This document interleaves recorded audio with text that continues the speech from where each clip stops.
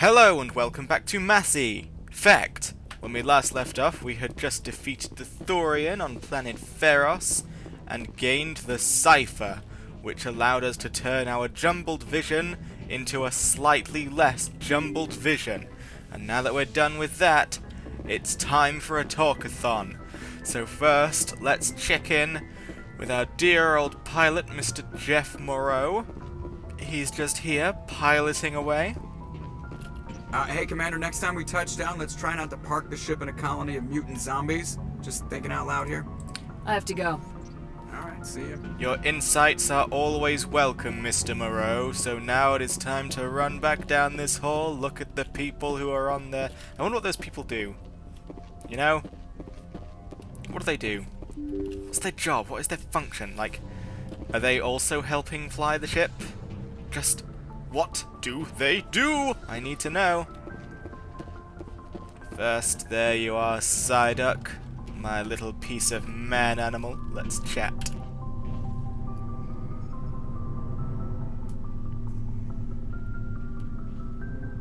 Do you have some time to talk now, Commander? Of course. Have a seat. We've played it pretty close to the book so far, but we're a long way from backup. We've got some tough calls to make. I'm just saying, try to leave yourself a way out. I've seen what cutting corners can do, and I'd hate to have that happen to you, Shepard. Commander. That's not the appropriate way to address your commanding officer, Lieutenant. Sorry, ma'am. Maybe I got a bad signal. And if you're a... maybe there's someone else you'd rather confide in. Ma'am. All right, Alenko. Off the record, permission to speak candidly, cross my heart and hope to die. What are you talking about? Dr. Tassoni, ma'am. There's a lower deck rumor that she's, interested in you as more than a source of Prothean data. She's a very interesting lady, to my, tastes, but, I never claimed to be big on alien culture. You seem awfully worried about my personal affairs. It's just that we don't have much downtime these days. I like being around you, but I don't want to take up your personal time. Look, there's nothing between Liara and me. What's the real issue here, Kaidan? You're right. Sorry. It wasn't, Liara's not my main concern. I'm not questioning any decision you've made, Shepard. Let me be clear about that. It's just my experience that once someone lets something slide, it tends to pick up speed. You get my meaning? I literally don't get his meaning here. Does anyone get his meaning here? I've had this conversation a few times now because I've played a few woman shepherds, but what's he saying? Talk to me, Kaidan. You got a little black rain cloud sitting over your head. I'll try to keep the deck dry. You know the records about the biotic training out on Jump Zero? They're all classified because the Alliance made mistakes. After first contact, Kinetics was set up to track Element Zero exposures and develop implants for humans. Once we had an embassy in the Citadel, Kinetics could bring in experts instead of taking it slow. Okay, I guess the awkward flirting is over and it's time for more life story. Is there some reason we couldn't learn it on our own? They didn't know where to start. Hell, it took a couple of years to even link biotics and Ezo. Forget trying to get the kids to move stuff. They had trouble just helping them not break their own limbs. And their choice of teachers didn't help much. The only experts would have to be aliens. Dead on. Turians, actually. That's why Kinetics kept it a secret. They were afraid of what people back home would think, asking the Turians for help when we just fought a war with them. The Asari would have been more acceptable than the Turians. Yes, but the company didn't go through the Citadel. It would have made Earth look weak, so they discreetly hired some Turian mercenaries. I'm sure Kinetics did what they thought was best. It wasn't best for us. They brought in an ex-military Turian named Commander Vernus. To introduce himself, he liked to say, "I was at the helm of the dreadnought that killed your father." Well, I told him my dad wasn't in the war. He'd retired to Vancouver. My family had an inland home that matured to new beachfront. Vernus had it in for me after that. He cut corners, pushed hard. I mean, you either came out a Superman or a wreck. A lot of kids snapped. A few died. The point of all this, I guess, is that when you cut corners, it's not always obvious who pays for it. So why are you telling me this? Is there something I can do to help you get over it? I'm 32, Shepard. You don't serve as long as I have without coming to terms with yourself. You also learn that if someone is special to you, you help them. Try to keep them from making mistakes. Special, huh? If I'm out of line, just say the word. Okay, it's time to solidify this thing. No going back now, we are entering flirt territory. You're not out of line, Caden. But there are regs. I get you, Shepard. I don't make a habit of complicating the chain of command. Just think about what I said. Very slow flirt territory. Very slow flirt territory that takes a long time to get into. So, What's your opinion on the last mission? I'm glad there aren't many aliens like the Thorian. I don't think my stomach could take it. One of my cousins has an agribusiness. I was thinking of calling him. Maybe he can get some shipments into Feros. I mean, now that they're cut off from the company. We'll talk later, Caden. I'd like that. so there we go. Everything is escalating now. We are making friends and influencing people. Hey there, Chakwas. Oh god, I needed that Medigel. Whew!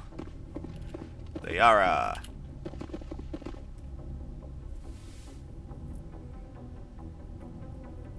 Commander, are you coming to check up on me? You look much better. Dr. Chakwas We assures know. me I am going to be You're in fine. good hands. I get the feeling you want to ask me something, Commander. Maybe we could pick up where we left off. You were telling me about your interest in the Protheans. Actually, I think I was talking about my interest in you, and making a fool of myself in the process. As I said, I am not used to dealing with people, especially humans. I did not really know much about your species when we first met, Shepard. I found it hard to take humanity seriously. Your kind always seemed so rushed and high-strung. We don't have the luxury of time, and Asari can live for 1,000 years. We're lucky if we hit 150.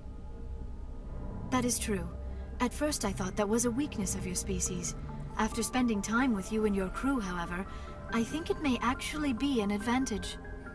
You humans are creatures of action. You pursue your goals with an almost indomitable determination. It is an admirable trait, but also an intimidating one. You're scared of us? Unfortunately, the rest of the galaxy sees humanity as something of a bully. You run over anyone in your path to get what you want. It is up to people like you to change their minds, Shepard. I'm doing the best I can, Liara. There is a reason the Council chose you to become a Spectre. They saw something special in you. The best of what humanity has to offer. I looked into your history. I know what you did during the Blitz. It was a remarkable display of courage and heroism. You didn't need to go behind my back. I would have told you whatever you wanted to know. I apologize, Commander. After our last conversation, I was afraid I would say something stupid again. I wanted to know more about you, to understand what made you into the woman you are. There is something compelling about you, Shepard. You're interested in me because of my visions. You just want to know more about the Protheans. I admit, your connection to the Protheans had something to do with my initial interest, but it has grown beyond that. You intrigue me, Shepard, but I was not sure if it was appropriate to act on my feelings. I thought there might already be a relationship between you and Lieutenant Alenko. I care about Caden. A lot. I thought so. Still, I feel as if there is also some attraction between us, Shepard. I'm not interested in you in that way, Liara. This is very embarrassing for me, Commander. Please, let's talk about something else. I should go. Goodbye, Commander. Give you some time to cool off, so there you go. I'm running around the ship, breaking hearts and just embarrassing people. But you know, I do this for you, Psyduck. Don't let me down.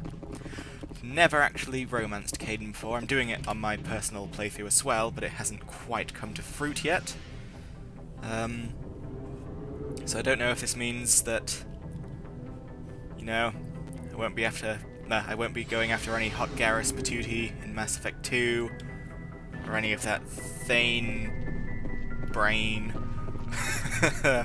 or anyone else, but, you know, we'll see how much Caden pisses me off. If you piss me off too much, then I'm gonna get me some Rex over here. Oh, if only, if only. But for now, we'll just talk. What do you want, Shepard? Why did you become a mercenary?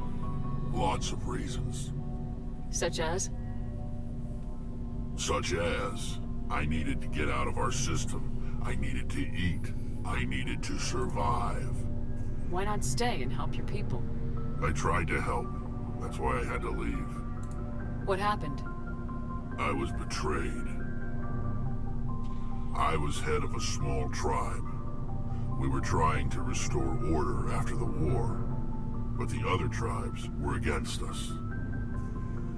They followed Jared, one of the few warlords who survived the war with the Turians. But he was old, and so were his ideas. He wanted to continue the war. He wanted us to fight. Turians, Solarians, each other. It didn't matter who, as long as we were fighting. What did you want? I just wanted Jared to shut up, to stop his ranting. I wanted him to stop leading the tribes astray.